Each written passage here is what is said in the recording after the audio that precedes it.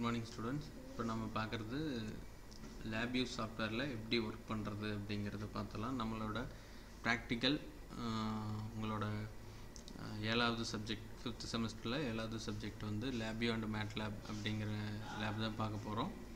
So அது start எப்படி open பண்ணுறது அப்படின்னா எப்பயும் போல் ஸ்டார்ட் கிளிக் பண்ணிக்கோங்க. நேஷ்னல் இன்ஸ்ட்ருமெண்ட்ஸ் Labview 7.1 நம்ம யூஸ் பண்ணிகிட்டு இருக்கிற வெர்ஷன் வந்து 7.1 அப்படிங்கிற வெர்ஷன். ஸோ அதை ஓப்பன் பண்ணிக்கோங்க. ஸோ ஓப்பன் பண்ண உடனே இந்த மாதிரி ஒரு ரெஜிஸ்ட்ரேஷன் இன்ஃபர்மேஷன் அப்படிங்கிற ஒரு டயலாக் பாக்ஸ் வரும். அதில் எதுவும் டைப் பண்ண வேண்டாம், ஓகே கொடுங்க. மறுபடியும் எகெயின் ஒரு ஓகே கேட்கும். கொடுத்தீங்க அப்படின்னா இந்த மாதிரி வெல்கம் டு Labview 7.1 அப்படிங்கிற ஒரு விண்டோ ஓப்பன் ஆகும். அதில் கண்டினியூ கொடுத்துக்கோங்க. ஸோ கண்டினியூ கொடுத்தீங்கன்னா Labview நியூ அப்படிங்கிறது ஒன்று ஜென்ரேட் ஆகும். ஸோ அதில் நியூ அப்படிங்கிறத கிளிக் பண்ணிங்கன்னா அதுக்கு அடுத்து வரக்கூடிய விண்டோவில் ஓகேங்கிறத ப்ரெஸ் பண்ணிக்கோங்க. இதுதான் கடைசியாக. ஸோ ப்ரெஸ் பண்ணிட்டீங்கன்னா இந்த மாதிரி 2 விண்டோ ஓப்பன் ஆகிடும். ஸோ இதை வந்து கண்ட்ரோல் அழுத்தி டி ஃபார் டைமுக்கு வர டி இருக்கு இல்லைங்களா, அதை கிளிக் பண்ணிங்கன்னா இது ரெண்டும் மேக்ஸிமைஸ் ஆகிடும். ஸோ இதுதான் வந்து ஒரு Labview சாஃப்ட்வேர் இதை ஓப்பன் பண்ணுறதுக்கு, விண்டோவை ஓப்பன் பண்ணுறதுக்கான ப்ரொசீஜர் இது தான். ஸோ இதில் வந்து இப்போ நாம் எப்படி நம்மளோட எக்ஸ்பெரிமெண்ட்ஸை போடுறது அப்படிங்கிறத ஸ்டெப் பை ஸ்டெப்பாக பார்த்துடலாம். ஸோ ஃபஸ்ட் ஆஃப் ஆல் இந்த பிளாக் டயக்ராமில் நம்மளோட ஃபஸ்ட் எக்ஸ்பெரிமெண்ட் என்ன அப்படின்னா, ஸோ இதில் பார்த்தீங்கன்னா லெஃப்ட் சைடு இருக்கிறது ஃப்ரண்ட் பேனல் அப்படின்னு சொல்லுவாங்க, ரைட் சைடு இருக்கிறது பிளாக் டயக்ராம் சைடுன்னு சொல்லுவாங்க. ஸோ இந்த லெஃப்ட் சைடு இருக்கிற ஃப்ரண்ட் பேனல் சைடு வந்து பார்த்திங்கன்னா நாம் அவுட்புட்ஸ் எல்லாம் பார்க்கலாம். ஸோ நம்ம பிளாக் டயக்ராம் சைடு தான் நம்ம என்ன பண்ண போகிறோம் அப்படின்னா ஒவ்வொரு பிளாக்காக கொண்டு வந்து நம்ம இதில் பேஸ்ட் பண்ண போகிறோம். ஃபார் எக்ஸாம்பிள் ஒரு ஃபங்க்ஷன் ஜென்ரேட்டர் இருக்குது அப்படின்னா ஸோ அதுக்கு தேவையான இன்புட்டு டெர்மினல்ஸ் எல்லாமே இதில் கொண்டு வந்து போட போகிறோம். ஸோ இதை போட்டு விட்டோம் அப்படின்னா இதில் போடும்போது அதுக்கான கரஸ்பாண்டிங் பிளாக்கெல்லாம் வந்து லெஃப்ட் சைடு இந்த சைடு இருக்கிற இந்த ஃப்ரண்ட் பேனலில் உங்களுக்கு வந்துக்கிட்டே இருக்கும்.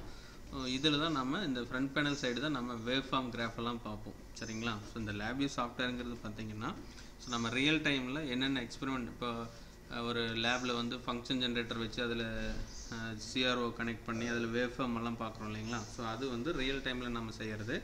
ஸோ அதே எக்ஸ்பெரிமெண்ட்ஸை நம்ம இங்கே வந்து சிமுலேஷனாக செஞ்சு பார்க்க போகிறோங்க. ப்ளஸ் இது கூட நம்ம இன்டர்ஃபேஸிங்கும் செஞ்சுக்கலாம். ஸோ நம்ம எக்ஸ்பெரிமெண்ட்ஸை பொறுத்தளவுக்கு இன்டர்ஃபேஸிங்கெல்லாம் கிடையாது. ஃபஸ்ட்டு இருந்துச்சு, இப்போ அதெல்லாம் எடுத்துட்டாங்க.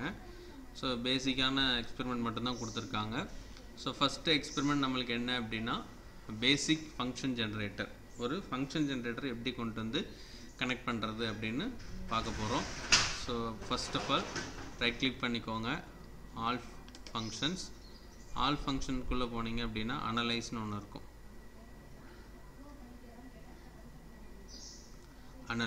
அனலைஸ்க்குள்ளே போனீங்கன்னா வேவ் ஃபார்ம் ஜென்ரேஷன் ஒன்று இருக்கும்.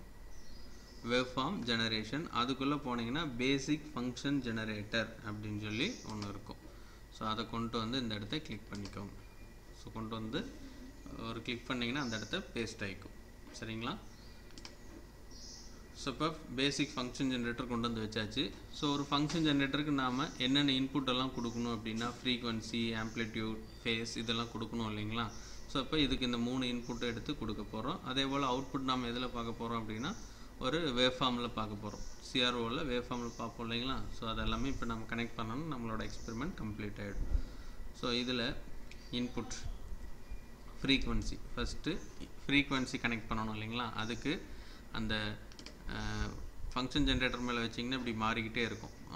ஃப்ரீக்வன்சி, ஆம்ப்ளிடியூட், ஃபேஸ் நல்லா மாறுது இல்லைங்களா. ஸோ ஃபஸ்ட்டு நம்ம க்ரியேட் பண்ண வேண்டியது ஃப்ரீக்வன்சி. ரைட் கிளிக் பண்ணுங்கள், ஃப்ரீக்வன்சி மேலே வச்சு ரைட் கிளிக் பண்ணி கிரியேட் கண்ட்ரோல் இன்புட் அப்படின்னா கிரியேட் கொடுத்து கண்ட்ரோல் கொடுத்துக்கணும். சரிங்களா? இப்போ ஃப்ரீக்வன்சி வந்துடுச்சு.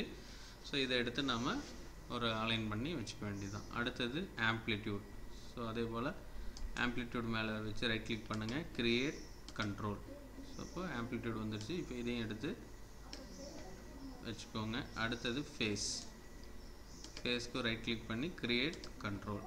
ஸோ கொடுத்துட்டிங்க அப்படின்னா நம்மளுக்கு ஃப்ரீக்வன்சி, ஆம்ப்ளிடியூட், ஃபேஸ் இது 3 நம்மளுக்கு க்ரியேட் ஆகிடுச்சு. பாருங்கள், இதுக்கான கரஸ்பாண்டிங் பிளாக் பார்த்தீங்கன்னா இந்த லெஃப்ட் சைடு இருக்கக்கூடிய ஃப்ரண்ட் பேனலில் எல்லாமே நம்மளுக்கு வந்திருக்கும். ஃப்ரீக்வன்சி, ஆம்ப்ளிடியூட், ஃபேஸ் இதெல்லாம் லெஃப்ட் சைடு வந்துடும். இதில் தான் நம்ம சேஞ்ச் பண்ண போகிறோம்.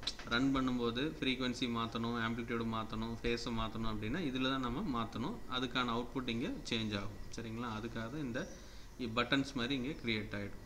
ரைட். இப்போ இதிலேருந்து நம்ம என்ன கொடுக்க போகிறோம்? Out, signal out. அதுக்கு முன்னாடி சிக்னல் டைப். இப்போ ஃபங்க்ஷன் ஜென்ரேட்டரில் நீங்கள் சைன் வேவ் கொடுக்கலாம், கொசைன் வேவ் கொடுக்கலாம், ட்ரையாங்கிள் வேவ் கொடுக்கலாம், அந்த மாதிரி நிறையா வேவ்ஸ் கொடுக்கலாம். ஸோ இங்கே நாம் அதுக்கான சிக்னலை செலக்ட் பண்ணுறதுக்கான டைப் சிக்னல் டைப்பில் வச்சுட்டு க்ரியேட் கண்ட்ரோல் கொடுத்தீங்கன்னா சிக்னல் டைப்பும் க்ரியேட் ஆகிக்கும். ஸோ இதுக்கு அடுத்தது மீதி இருக்கிறது அவுட், சிக்னல் அவுட்டுன்னு இருக்கும். ஸோ அங்கே வச்சுக்கிட்டு ரைட் கிளிக் பண்ணுங்கள். அது க்ரியேட் பண்ண வேண்டாம், நம்ம வேவ்ஃபார்ம் கனெக்ட் பண்ணிக்கலாம். ஸோ அவுட்புட்டுக்கு மட்டும் என்ன பண்ணுங்கள், இந்த ஃப்ரண்ட் பேனல் சைடு வச்சு ரைட் கிளிக் பண்ணுங்கள். கிராஃபில் தான் நம்ம இண்டிகேட் பண்ண போகிறோம். ஸோ கிராஃப் இண்டிகேட்டர்ஸ்னு இருக்கும். அந்த கிராஃப் இண்டிகேட்டர்ஸ்குள்ளே நம்ம என்ன எதில் பார்க்க போகிறோம் அப்படின்னா வேவ்ஃபார்ம் கிராஃப். நம்மளுக்கு வேவ்ஃபார்ம் தானே சிஆர்ஓவில் கிடைக்கும். ஸோ அந்த வேவ்ஃபார்ம் கிராஃப் அதை கிளிக் பண்ணிங்கன்னா இந்த மாதிரி ஒரு பெரிய பாக்ஸ் வந்து உங்களுக்கு பிளிங்க் ஆகிட்டு கிடைக்கும். அதை கொண்டு வந்து இந்த இடத்த வச்சுக்கோங்க. வச்சுட்டு இங்கே வச்சிங்கன்னா அதுக்கான கரஸ்பாண்டிங் பிளாக்கும் இந்த சைடு வந்துடும். சரிங்களா? ஸோ இந்த லெஃப்ட் சைடு வச்சாலும் ரைட் சைடு வந்துடும், ரைட் சைடு என்ன பிளாக் வச்சோம்னாலும் அதுக்கான பிளாக் வந்து லெஃப்ட் சைடு வந்துடும்.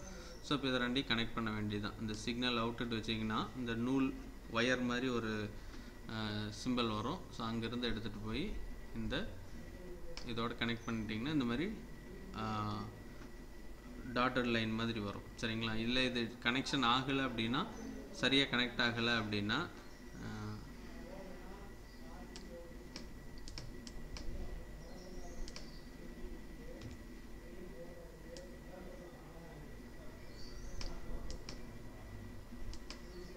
ஸோ எப்படி கொடுத்தீங்கனாலும் அது எடுத்துக்கும், இன்புட்டில் எடுத்துக்கும். எந்த இடத்துல லைன் எழுத்து கொண்டு போனீங்கனாலும் நீட்டாக அந்த இடத்துல போய் கனெக்ட் ஆகிக்கும்.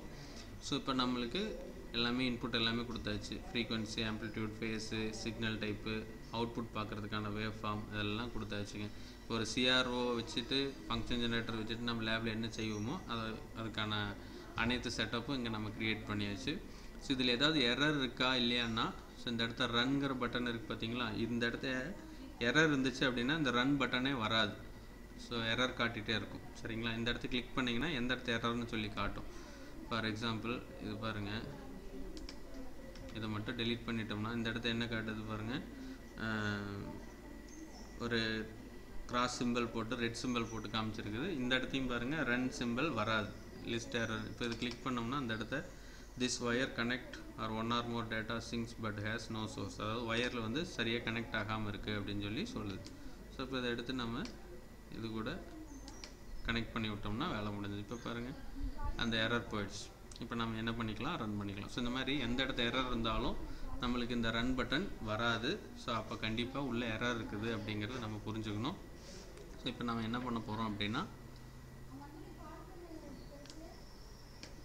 ஸோ என்ன பண்ண போகிறோம், ரன் பண்ண போகிறோம். அதுக்கு முன்னாடி ஃப்ரீக்வன்சி எவ்வளோ, ஆம்ப்ளிடியூட் எவ்வளோ இதெல்லாம் வேணால் நம்ம சேஞ்ச் பண்ணிக்கலாம். பண்ணிவிட்டு என்ன வேவ் ஃபார்ம் வேணும், சைன் வேவ்னு இருக்குது. டிஃபால்ட்டாக சைன் வேவ் அங்கே வந்துடுறேன். சைன் வேவ் கொடுத்துருக்கோம். ஸோ இதை ரன் பண்ணோம் அப்படின்னா நம்மளுக்கு வேவ் ஃபார்ம் இந்த வேவ் ஃபார்ம் கிராஃபில் கிடச்சிரும். ஸோ தெரியுதுங்களா, கிடைக்குதுங்களா? ஸோ இது வந்து சிங்கிள் ரன்னுன்னு சொல்லுவாங்க. ஸோ இதுக்கு பேர் சிங்கிள் ரன்னுன்னு சொல்லுவாங்க. இதுக்கு பேர் கண்டினியூஸ் ரன்னுன்னு சொல்லுவாங்க. ஸோ இப்போ கண்டினியூஸாக என்ன ஆகிட்டே இருக்கும், ரன் ஆகிட்டே இருக்கும். பாருங்கள் வேவ் மாற்றினீங்கன்னா பாருங்கள் ஒவ்வொரு தடையும் ரன் கொடுக்க தேவையில்லை, இன்புட்டை மாற்றினா அதுவே மாறிக்கும். ஸோ நம்ம எதை மாற்றினாலும் அதுவே சேஞ்ச் ஆகிக்கும் ஆட்டோமேட்டிக். ஏன்னா இப்போ அது என்ன ஆகிட்டே இருக்குது, கண்டினியூஸாக ரன்னிங் மோட்லேயே இருக்குது. சரிங்களா? ஸோ இப்போ நம்ம எவ்வளோ மாற்றினோம்னாலும் அது சேஞ்ச் ஆகிக்கிட்டே இருக்கும். ஸோ இதில் இன்னும் இந்த இடத்த பார்த்தீங்கன்னா ஹைலைட்டர்னு சொல்லுவாங்க. சரிங்களா?